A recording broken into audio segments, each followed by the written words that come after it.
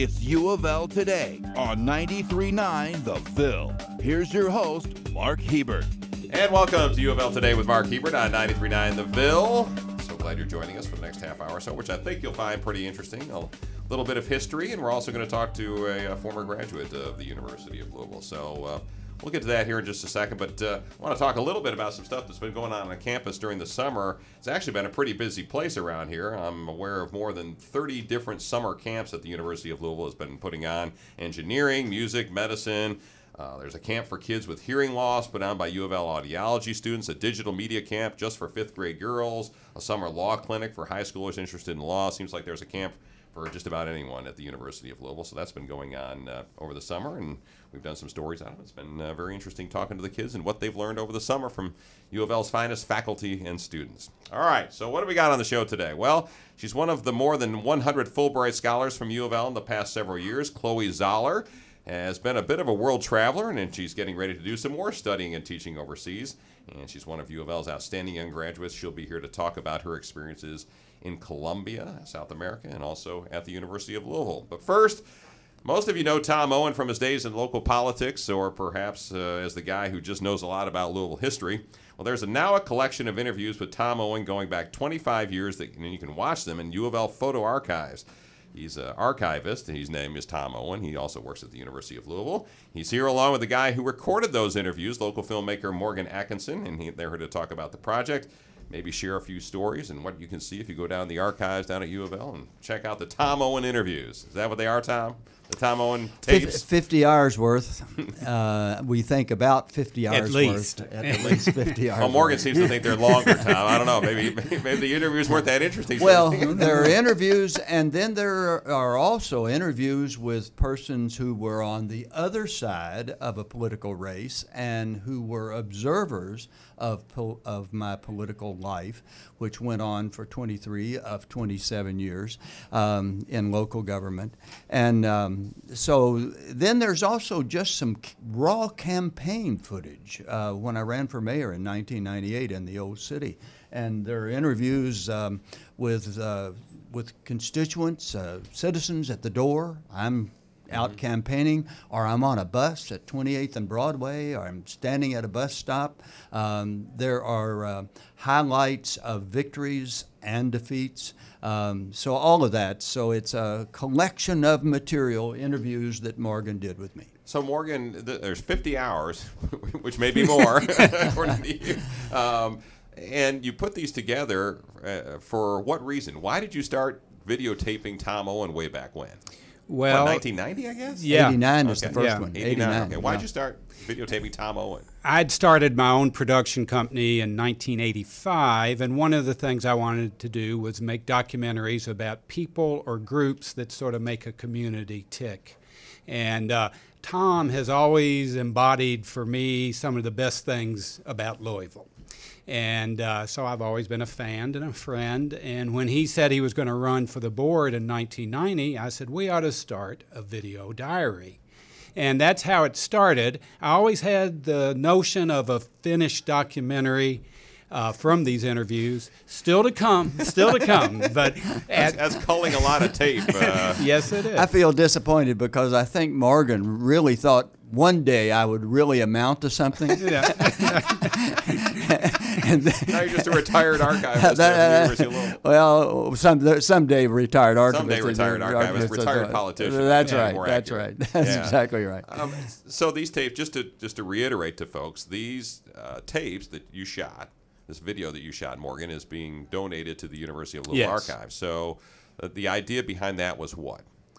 Well, they were in my basement, which is not climate controlled, and I'm thinking these things, in my opinion, which is not at all objective, Tom is one of Louisville's treasures. I'll make him blush a little bit. And I thought, even if I don't do a finished doc out of this, these should be someplace. And the U of L archives were very happy to receive them. And scholars in the future may want to refer to them.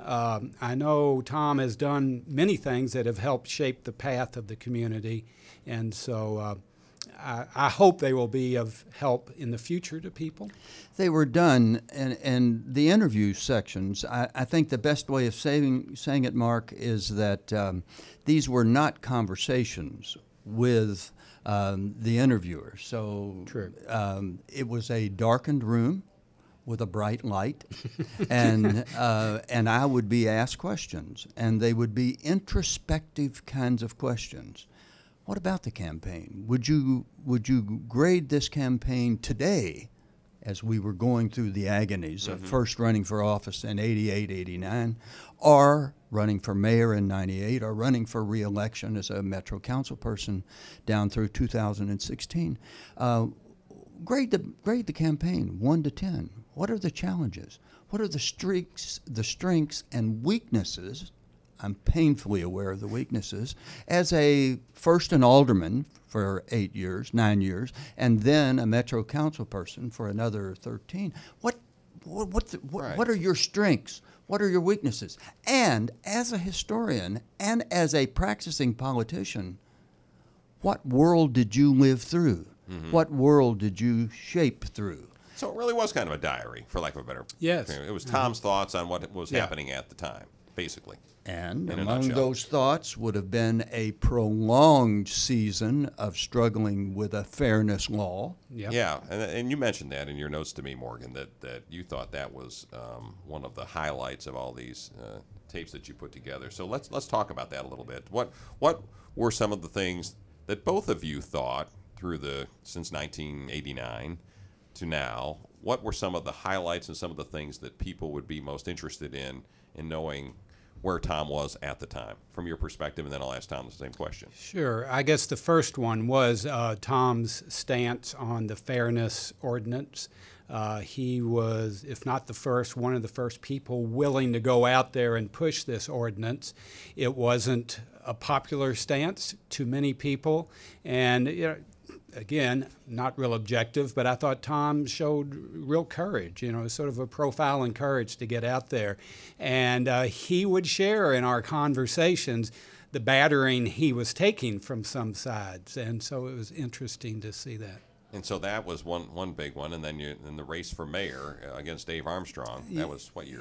1998. 98, 98. right? And he came so close to winning, and just watching that campaign, you talk about a grassroots people's campaign. It made Eugene McCarthy's group look like a well-oiled machine. A children's crusade. It was. And for me, well, riding the bus with him, seeing him interact with people was always great. But election night, through sort of a mishap in the way they were collecting votes, suddenly it was showing Tom was ahead. And I remember this. I was a political reporter at the time and covered that race, and I remember that. And Tom, I had him mic'd, much to his chagrin, and he's saying, I don't know what I'm going to do if I'm going to win, It's the dog catching the bus, right? That's right. Damn, I might have to be mayor. Yeah, and I think there may be a lot of people in that boat. But we also, I also as a Metro Council person, went through the agony of 2 removal proceedings. As a Metro Council person, went through in that hiatus between 99 and 2003, I was involved actually opposing the merger referendum. It ended up passing. I ended up re-entering political life in 2003. So that whole moving from a government for the old city of Louisville to a metropolitan countywide government and reflecting on that in its early formative years is another part of the reflection and the narrative. We're talking with Tom Owen, former Metro Councilman, and I guess what were you before that? City Councilman? What was it called? Alderman. Board of Aldermen. Yes, that's from right. 1990 to 1998. Right. And 3rd Ward Alderman. Right, and he's currently an archivist at the University of Louisville. We're also talking with Morgan Atkinson, who shot 50 hours of videotape with Tom Owen over the past 20-odd years, several years. So this archival footage that you've got eventually is going to be where? It's in the archives at UofL, but The first phase, and a significant phase, is to take the multiple formats and to preserve them digitally. So they are now in a digital format, and they can be viewed. They're not particularly well organized, and certainly we do not have the kind of descriptive material that would be useful. But they are available very, very soon in the reading room of Archives and Special Collections, lower level of the External Library, and so they can be heard and seen. The goal ultimately, if we can find sufficient funding, would be to make them available online where anyone in the world could look and listen. Well, when someone gets into those tapes, goes down and looks at them and wants to find out about how the Fairness Ordinance came about in the city of Louisville, 30 years from now, and they go and look and see what Tom Owen said about the Fairness Ordinance, what are they going to see? What are they going to see about the trials and tribulations of how that happened? They're going to be descriptions of meetings with the opponents of fairness. Did you say bad words? I'm a little concerned about that, frankly. I am a little concerned about that because they were personal interviews with an active politician who had the eye and the sensibilities of a trained historian. Mm-hmm. So I understood that I was saying things that others may see, that others might see and hear, yeah. But at the same time, the very nature of the format was introspective and reflective. And so, yes, there may be moments that I will regret. That you were pissed off. Oh, yeah, that's exactly right. But it all came to pass, and the Fairness Ordinance got passed. Ironically, in the nine-year season of pushing for fairness, through some really rough times, it passed after I left the aldermanic role and was gone for 4 years. So my successor, for that 4-year hiatus, the successor was involved in actually passing fairness, but we had pushed stridently and steadily for 9 years. Was it a mistake for you to run for mayor way back when, or are you glad you did it? Oh, I'm awfully glad I did it. Awfully glad I did it. It was revealing. It was a massive drain of energy. I took a 6-month unpaid leave from the university in order to run. But no, I'm not positive of this, and maybe this is just my need, but I believe the person that ended up winning, Mayor Armstrong, actually borrowed, and was enriched by some of the ideas that had been generated by our campaign. Maybe that's just my struggling I at think ego. That's true of a lot of but political I candidates. certainly think that I contributed to some significant shaping of the community. Believe me, Dave had his own ideas, and I don't want to take a thing away from him, but I do think I saw resonance of our campaign in some of the language and some of the decisions and some of the policies that he adopted. Talking with Tom Owen from the University of Louisville, Morgan Atkinson, who's a local filmmaker. Morgan, what were some of the things that you recall, some of the interviews that you would say, I'd go back and look at that again. If I were Joe Schmo on the street, I'd want to go see that. Or something, recall something that maybe struck you, now years later You're looking back saying, that was really cool. Well, one of the things that struck me was talking to some of his opponents who he had run races against. And there was, there's always a few bruised feelings, but in general would be their awe, well, we thought we were in a good position, and then Tom brought out his troops, and suddenly there were yard signs everywhere, and that damn drawing of him is looking like Abe Lincoln, and we didn't stand a chance. And one of the fun things was going with Tom door to door as he'd interact with people. And, who likes to have somebody come to their doorstep? What are you selling? But Tom had a pretty good percentage rate of getting people to interact and talk with him about the race and what they were concerned about. You actually also, at least according to the list, I haven't seen it, but you also interviewed the victor in the mayor's race. His campaign manager, Jim McGovern. Jim McGovern, Jim McGovern. yes. Still around. Yeah. And also interviewed David Hopp at the Courier-Journal to reflect on the race. Mm-hmm. And so there's kind of the candidate the political figure, and then there's the broader context. And that also is among these tapes. And what is there anything, Tom, that you, reflecting back now on your political career since it's over, that you regret, that you didn't do, or something you did do that you regret? Well, sure. I wish that I had ended up finding legs and been, in some ways, a more effective legislator. I had significant strengths as a member of the Board of Aldermen, and as a candidate, and as a member, a long-term member of the Metro Council. But there were also some significant shortcomings. I did not have the will to be a law writer, law maker. That's door to door down the hallway. Mm-hmm. In the case of 26 members of the Metro Council, a daily, sustained hustle. I did well by my district. I thought I was awfully effective with colleagues on both sides of the aisle because I did not have a long memory full of bitterness, and so those were strengths. But I think, generally speaking, I looked over at colleagues and understood that there's a different breed of cat. And some of them may not always be popular, but they are sustained and effective legislators, and read that as a lawmaker. Okay. And as a historian, archivist, and former politician, what are the things, 1, 2, 3, or maybe just 1, 2, that the city of Louisville needs to do right now to make progress over the next 50 years? Finish the 100-mile loop. Come on, let's get it done. The parks. That is the bicycle, pedestrian loop around the 100 miles, and connected with a smaller necklace through southern Indiana using the Big Four and the Norfolk Southern K&I Bridge. Okay, that's one. Somehow deal with the significant gap between the comfortable folks and neighborhoods and the neighborhoods of violence and dysfunction.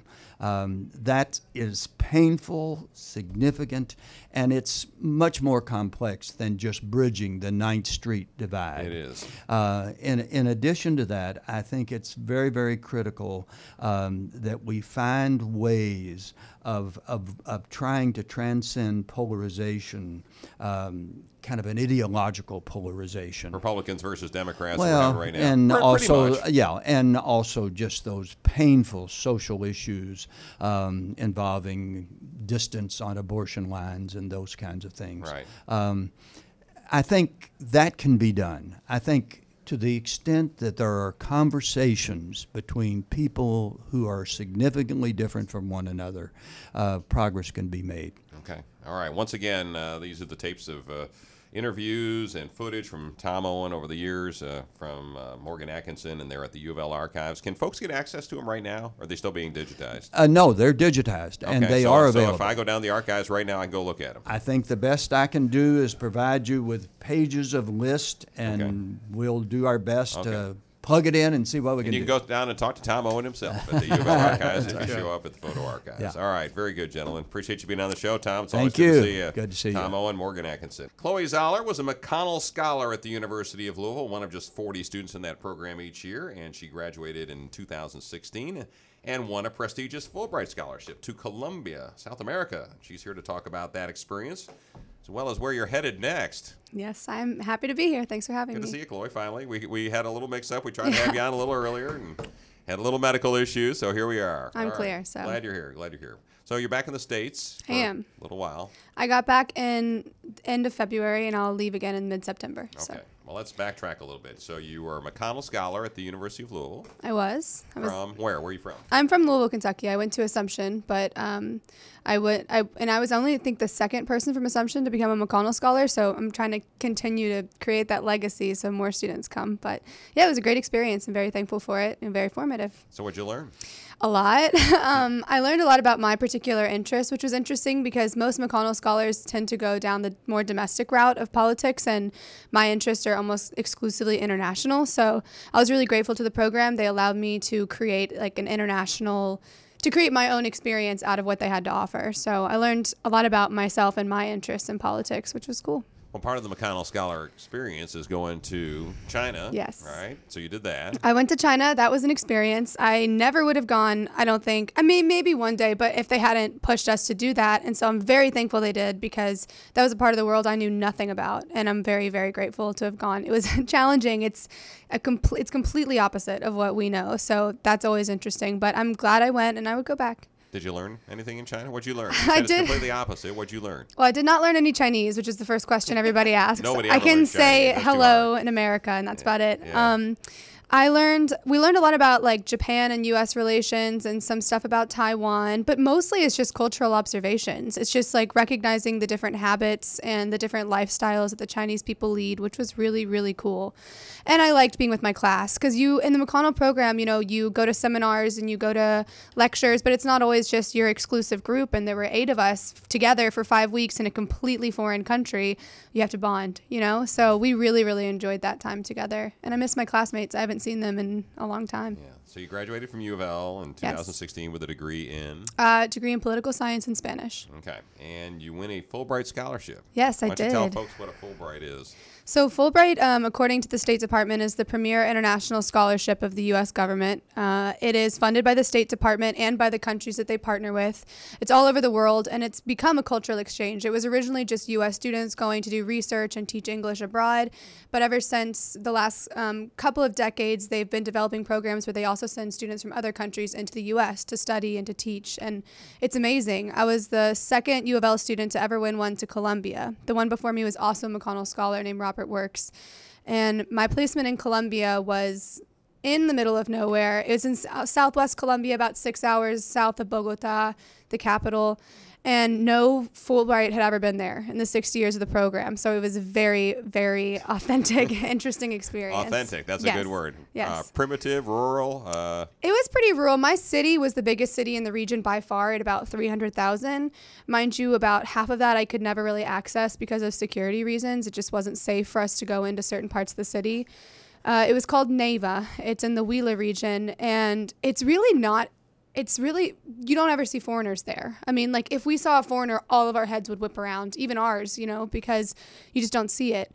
And it was on average about 102 degrees Fahrenheit every day for the year. Yeah, that's all. But it was dry heat, right? It wasn't bad. No, it wasn't like It wasn't in dry Phoenix heat. where people say it's dry heat. It's not that hot. No, it's not as humid as like a Kentucky summer, but it's pretty bad. And it was just really interesting. I mean, I was placed at a school that had an English requirement. Well, the assumption on Fulbrights in Columbia is that you're teaching at university level, which is not common for Fulbright. Usually you teach high schoolers or middle schoolers or something like that, but we taught university students. And they assumed that our students would be of pretty average speaking level, able to have conversation, then it would be more of a cultural exchange, because that's the job. But my students, of the 200 I saw in a week, maybe 6 of them could have a conversation with me in English, and only maybe 3 could have a decent conversation. None of them could have like what we're having right now. Very broken English, which is fair, because Colombia as a country is one of the most geographically isolated countries in the world. I mean, it's got all the different ecosystems you can imagine, and you can be in one city and then you can cross a mountain range and it feels like you go back 30 years. So it's understandable that they haven't had the access to English as people in big cities would have, or in other countries would have. But that was very challenging, because I'm not trained in teaching, and I haven't taken a grammar class since I was in high school. So that was a big wake-up call for me. And I was lucky enough that I was at the university with another Fulbright girl, and we lived together, and I do not know what I will have done if she hadn't been there. Right?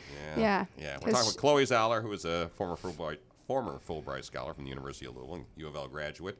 What did you learn out of Columbia? I learned a lot about the country. So a lot of people may not know, who don't follow international news, and even those who do, honestly, because Latin America is not covered like it should be, that Colombia last year reached a peace deal. It had the longest civil war of any country in South America. It was about 55 years when they reached this peace deal. So I was there for that, which is the main reason I applied to be in Columbia, because that's my interest in international relations, is peace and conflict studies.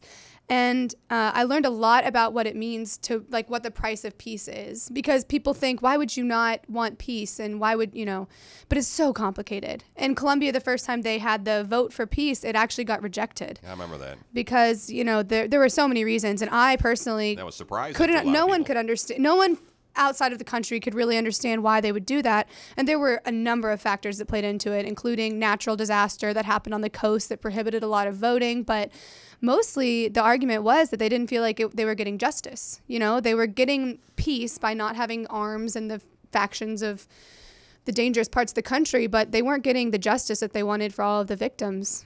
So.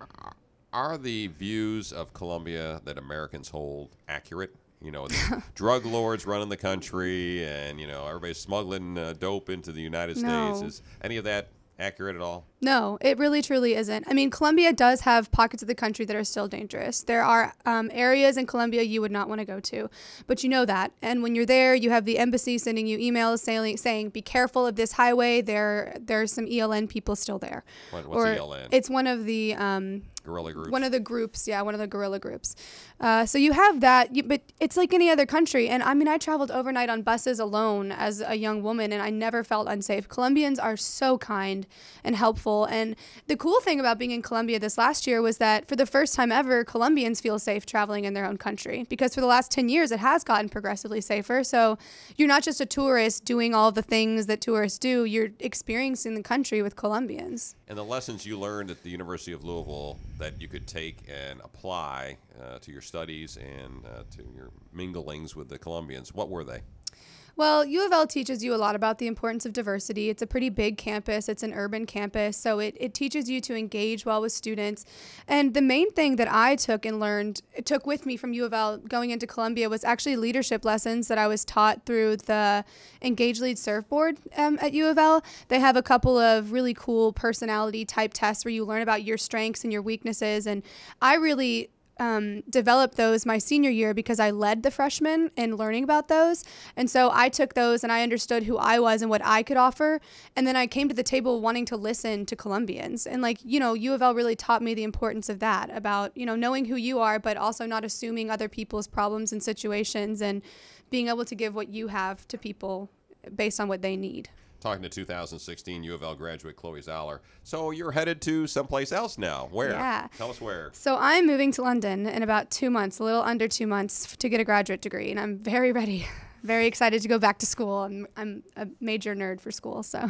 Major nerd for school? Yes. Well, I hope your parents don't hear this and say, oh, she's trying to get away from us. Oh, they know. They're used to it. I've been doing this since I was young. So. And what are you going to do in London, and what do you hope that will lead to in terms of a career? Okay. I am going to get a master's at the London School of Economics and Political Science. I've had my eye on that program for quite a while. It's a really, really diverse program. It has a diverse faculty body, but it also has a very diverse student body, and it's very selective. So they choose students who have all these unique experiences so they can really come together and we can challenge each other.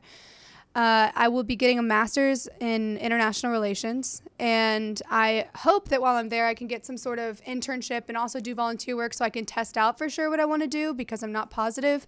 Part of me really wants to go into foreign policy. I'm really interested in security studies and maybe, eventually working my way up into the State Department or the Defense Department. But the other part of me is really passionate about, like I said, peace and conflict, and more of like the on the ground part of it. So I have to figure out which of those two I'm most interested in. You'll figure it out. You're a smart kid. Yeah, I hope so. Chloe Zoller, it's always great to see you. Nice to see you, Welcome too. back, and maybe when you get back from London, we'll check in again. and talk again. There That'll you go. be nice. All right. That'll about do it for the show for today. Thanks for listening to UofL Today with Mark Hebert, and go Cards.